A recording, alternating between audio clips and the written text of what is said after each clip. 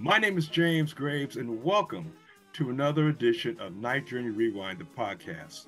I got another exciting interview for you. Well, I don't like to call them interviews. I know another great conversation for you. This Cisco native started playing electric and upright bass, and he got a BA to jazz performance from California Jazz Conservatory. He was introduced to music by his pops. His pops That's was a right. jazz bassist in the San Francisco scene. Ladies and gentlemen, let me introduce to you bassist Ollie Dudek. Yeah. Yeah. How you doing, man? Welcome to the show. Good. Oh, good. Great to be here. Thanks for having me. Well, I kind of gave an introduction on who you are and how you got started. But was there something key to the music, bebop, jazz, and when you went over to Cuba to really get into the Afro roots of the music?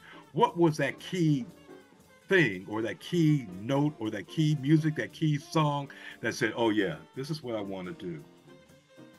I think I just actually, well, to be honest, just down the block at Cafe International. That's kind of where it all started.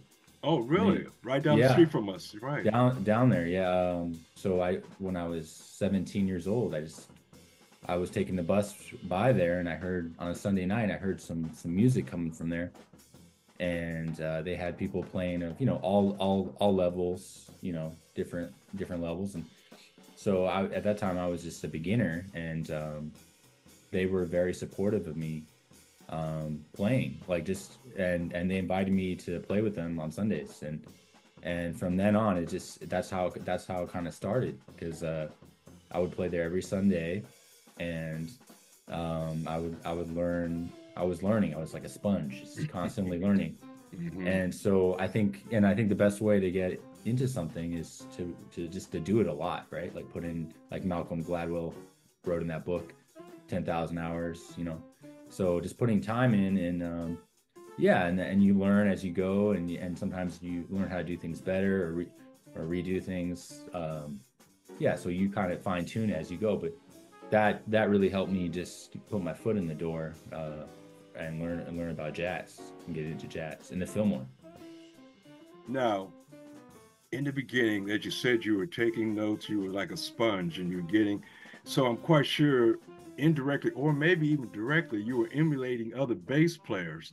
When did you finally say, okay, with all these cats that I've emulated, I've took this, that, this, and so on, that I was able to develop my sound? Yeah, well, yeah, it's always a work in progress, right? It's still going today. So yeah, I mean, I think, yeah, you kind of just take a little bit, you borrow. I like the word borrow a little bit from different sounds you like, and then create what you hear in your own head. So yeah, like, I think I definitely am heavily influenced by Paul Chambers, um, a little bit of Wilbur Ware, Mingus, of course, Jimmy Blanton, yeah, Charlie Hayden, of course, and Mm. yeah, a little bit of Scott LaFaro, Ray Brown, another great So, bassist. because all of us have such different sounds, do Yeah. you ever get confused when you're playing or really trying to get things going, and you're trying to take this Ray Brown, take something from Mingus, taking something from Charlie Hayden, and the list goes on, Paul Chambers?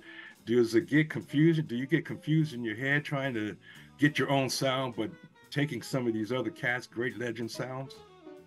Well, I think there's certain aspects about each different players that I like. Like, maybe I like the tone of Sam Jones, so I'll try to, like, see if I can get a tone comparable to that or similar to that, and then maybe I really like the groove of Ray Brown or something. So I'll try to see if I can, I really admire Ray Brown's timekeeping. So I'll say, how can I improve my time to play more in that spirit.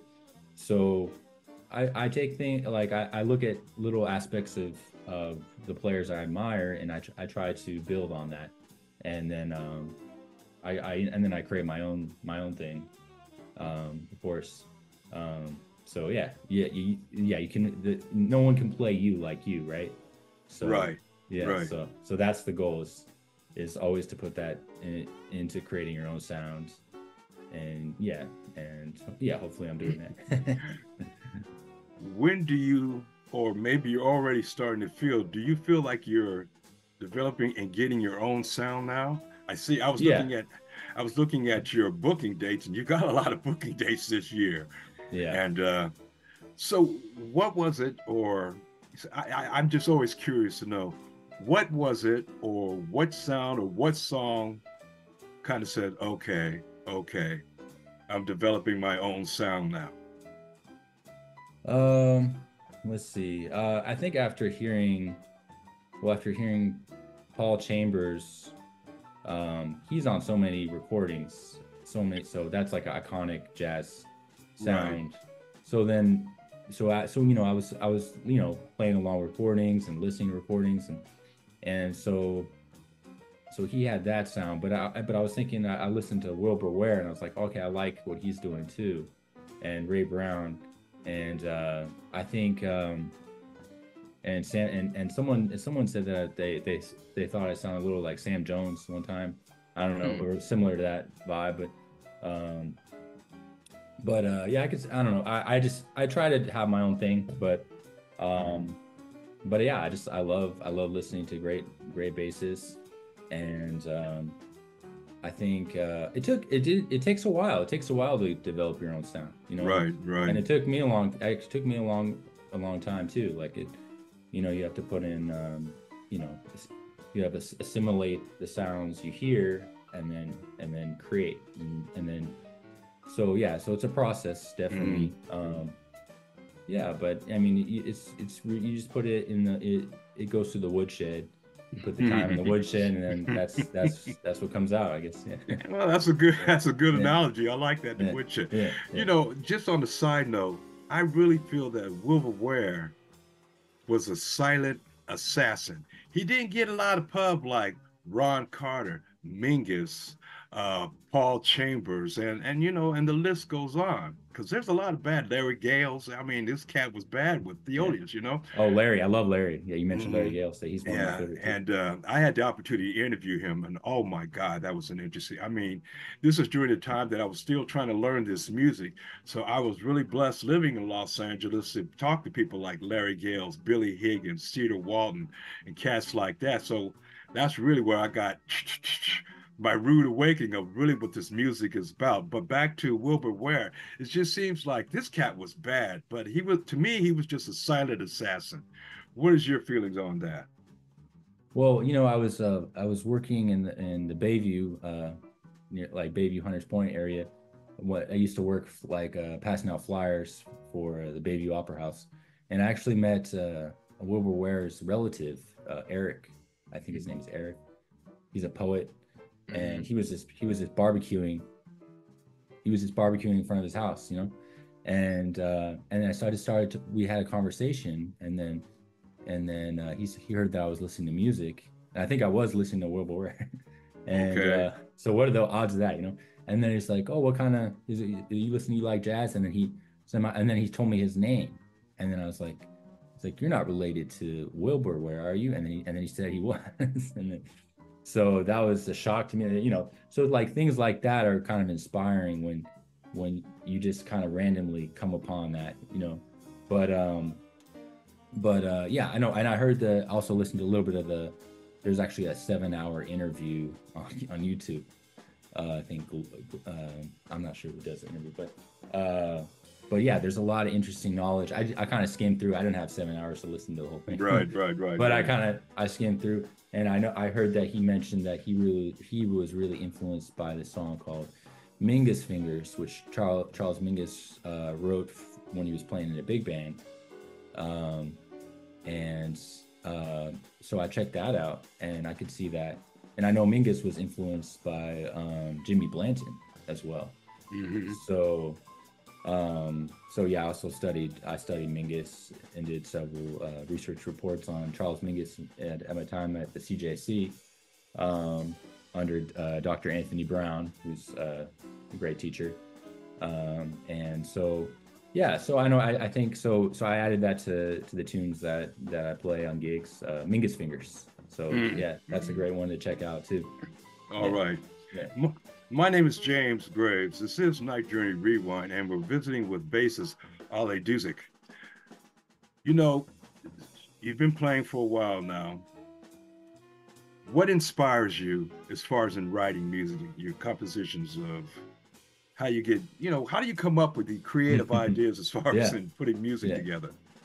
yeah. I'm glad you asked that actually. The last album I created, I had a little bit of a deadline because my wife was pregnant with our Mm, son, so I wanted to make sure we had the recording out before that, because then I knew I wasn't gonna have a little bit of time exactly. for a little bit. So there was a little bit of a push, but I knew I had a lot of material already, so I just had to write like a few more tunes, and then I could have a full album. So I did. I did that. I did exactly that, and it was inspiring because also the time in when we were at home during the lockdown, that offered more time for composing, and so that was great too. But also more inspiring because more time to think about life and things, and so I thought it was actually good timing for that. Yeah, it gave me the opportunity to to work on that really. So yeah, the album was with Javier Santiago on piano and Genius Wesley on drums, and yeah, that was a great experience to record. It was all my original compositions on that one. So Got to send yeah, me a copy of. You got to give me a yeah, copy. definitely. Definitely. Yeah. I have a show that I record on Sunday mornings, and it's on this internet station. So I do 2 hours of jazz, and I would definitely like to add that to my collection to play on Sunday mornings. So I'm excited. You're coming to the Peacock Lounge May 31st for two shows, 8 and around 9:15. Tell us, what can we expect from the young bassist? Oh yeah, okay. Well, we're gonna have Mike Olmos on the trumpet, and yeah, great Mike Olmos. Yeah, first call trumpet player in the Bay Area. So that's gonna be exciting. And then we have Spencer Allen on the keys, who I played with, who I first met through Azure McCall, a great vocalist that lives in the Bay Area. So yeah, we're gonna have Spencer on keys, and then John Arkin on drums. So, and, great drummer. He's been around the Bay for a while now. So yeah, I think it's gonna be a great night of music. We were talking earlier off mic, but I was comparing both of us. Just well, really, I guess I was comparing more to Southern California to Northern California in the music scene, specifically dealing with jazz. And to me, it just seems to be a more richness to the music, dedication to the music. And I'm not taking anything away from Southern California, but it just seems to be a whole different level in Northern California. What is your feelings on that? Well, it's definitely different. I think LA is more spread out. If you're talking about LA, but I know San Diego has a little bit of scene too. But yeah, LA is, you just need to have a car, and it's here is more, you can take public transit to get places, and BART, we have BART, and I mean nothing stays late like New York, so That's nothing, true. nothing will be New York, but yeah, I think there's a cultural richness to the Bay Area. We have like a lot of Latin music, and a lot of like world music too, from like music from all over the world. So I think it's great, and yeah, there's people who teach at some of these institutions out here that are also playing music on the scene, and it's just rich with a lot of variety and high level musicians in the Bay Area. Yeah. That is so true. That is so true. Like I said earlier, going up to the Bay Area now, doing the show at the Peacock Lounge, my mind is just kind of blown of so many great musicians in the Bay Area that are just like, oh, wow, okay, Being born in the Bay Area, living in the Bay Area, but you've had a chance to travel around. Let's talk briefly about your travels in Cuba and Brazil. Yeah, well, my wife is from Brazil, so we went there. half ago, I think. Yeah. And no, it was great. It was great to go there and see Bahia and also Rio de Janeiro, and just hear the music, and my wife's hometown of Coinchina. And yeah, we went all over. You know, it was good to see the country, and there's a lot of soy. They grow a lot of soy out there, and a lot of beef, a lot of cows. But yeah, the richness in the music, it was just great to hear so much high level music, and it's just, yeah, beautiful country, and people were really nice to me, and had a great time. In Cuba, it was yeah, it was I was kind of out of my comfort zone because I'd never been in a country like that, I guess, where, you know, they don't have credit cards or Right, everything is cash. yeah, so I wasn't used to that. Some of the infrastructure was kind of like falling apart and stuff. I wasn't used to seeing that, you know, but they had a wealth, an intangible wealth, that there was no homeless people there. Like, everyone knows how to read. They have good health care, so I see the benefits of it. I know not all the people are happy. I talked to some of the people there, like, you know, they feel kind of, some people feel a little stuck there, but I think there are some like huge benefits of a society like that, where you can just walk around and feel safe at night, and like, you know, everyone's basic needs are kind of taken care of. But at the same time, yeah, and they treated their musicians really well, like, you know, better than here, I thought. You know, so that was interesting to see that too. Just a different society, how it interacts with the people. The richness in the music of Brazil and Cuba. Yeah. Can you even describe it compared to, I mean, from what you've been listening to, not taking anything away from the music, but it's just, the reason why I asked that, I had a friend that just came back from Cuba, and he just told me, oh my God, the music scene is just unbelievable. Yeah, no, it's great. So what I kind of thought, I thought about this a lot, actually, and so in the U.S., the hand drum tradition was kind of taken away during because there was the colonizers on the West Coast, they kind of equated it with slave revolts, or they didn't want, during slavery, they didn't want people revolting, so they were afraid that would cause that, so they banned hand drums.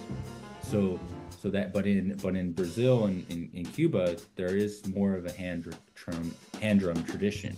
So so you see that there, but even without the hand drum, you can see how those rhythms from, you know, native from Africa still come through into jazz, and then also Afro-Cuban, Afro-Brazilian music, you know. So you see how those intersect, and and they go together. Like, you can have Brazilian jazz, you can have Cuban jazz, you know, like they complement each other. So it's interesting to see like how things fit like a puzzle, and how they're all connected. So that's interesting to me to think about that stuff. Wow. I hear you. I got to get out there. That's all I can say. I got to get out there. You know, this music at times is still not getting the recognition that it should be getting. And to me, and a lot of people, probably you to feel the same, this is the American classical art form that's being treated second rate. What is your feelings on that? Well, I think Herbie Hancock had a good quote about this. He said that, or he said something like, people are more into the culture of now, or celebrity. I think he said something like, it's become less about the music and more about the celebrity, or who's making the music. So I think we have this infatuation with celebrities and worshiping celebrities, but I think that's the wrong way to do it. I think we should focus on the music, focus on what that's about, art and culture and music, and Yeah, and you know, celebrities are just people, you know, like they have like let them be, let them have their own life. Right. Le- Well, well, I agree with you. And once again, I'm not taking anything away from Southern California because, oh, there's a heck of some musicians, and there's a culture that is really, you know, taking a toll. That's always been happening there. But since going to San Francisco, there every month, and plus now really talking and meeting these musicians and hearing them play, I don't know. I just seems to be a little difference in my eyes. But hey, we'll leave that alone. Look, Ollie, we're looking forward to you coming to the Peacock Lounge. Once again, who are the musicians going to be with you that night? Oh yeah, we have Mike Olmos on trumpet, John Arkin on drums, and Spencer Allen on piano. Myself, Ollie Dudek on bass. It's gonna be a great night. Hope you can make it out. It sets at 8 p.m. and 9:15. It's gonna be Right. really fun. Hope you can make it. Yeah, at the Peacock Lounge, which is 552 Haight Street in San Francisco, California. It's in the Lower Heights. Thank you so much for your time. Oh, thank you. Thanks for having me.